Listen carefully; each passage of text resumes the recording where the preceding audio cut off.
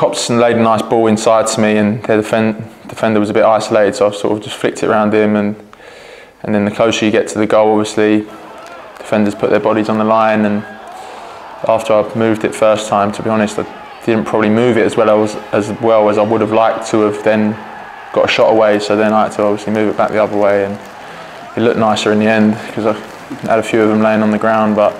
it still went an easy finish with the goalkeeper diving and the player on the line.